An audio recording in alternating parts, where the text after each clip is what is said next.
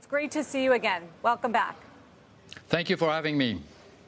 We were just having a discussion about Walmart. I'm sure you heard, and the signal that we're getting there. How much of the lowered outlook and the clouds you see on the horizon here are due to the fact that consumers are slowing?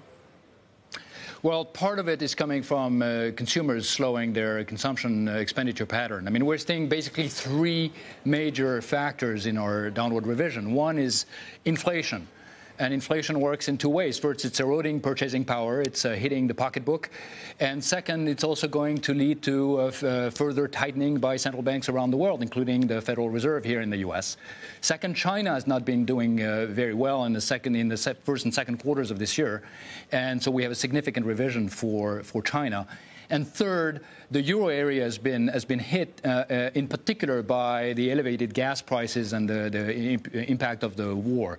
And so if you put together the U.S., China, and the euro area slowing down, these are the three largest economies in the world, the global outlook is revised downward. Yeah, gloomy, I think, was the word that you used in this report as far as developments this year. Big markdown in the U.S. Wanted to ask you about that, 1.4% lower than you expected a few months ago. Do you see a recession coming in the U.S. this year or next? No, we don't have in our baseline. We don't have a recession in the U.S. We're projecting about 2.3% growth in 2022 and a slowdown to about 1% in 2023. So it's a significant slowdown here on the back of, as you pointed out, lower consumption, tighter monetary policy, and also a decline in consumer confidence going forward, and the slowdown in the rest of the world. That also has an impact. But this is not a recession, but it brings us closer. Actually, Q4 on Q4 growth in 2023, we're estimating only about 0.6%. And when you're at 0.6%, it only takes a little bit of a bad news to sort of knock you off there.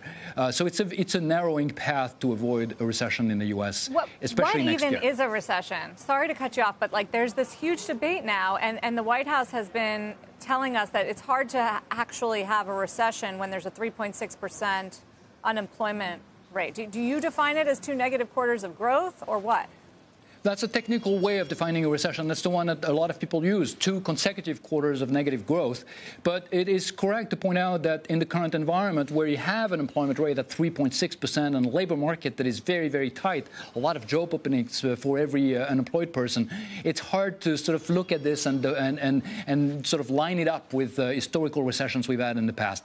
So recession is sort of a broader slowdown in economic activity that's usually defined after the fact in the U.S. by the National Bureau of Economic Research. But certainly beyond the definition, when the economy is slowing down, going from 2.3% to 1% next year, that's going to be felt.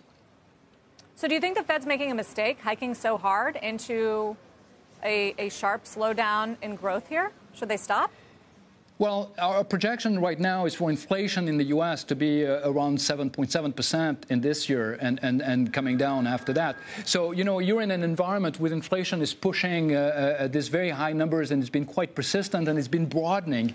Central banks really don't have a choice. And our advice here is that that's the first priority. Bringing back price stability, even if it's going to slow down economic activity, might even not be entirely possible to avoid a recession or an increase in unemployment. But it's absolutely necessary to bring back price stability going forward. That's the bedrock for macroeconomic stability going forward.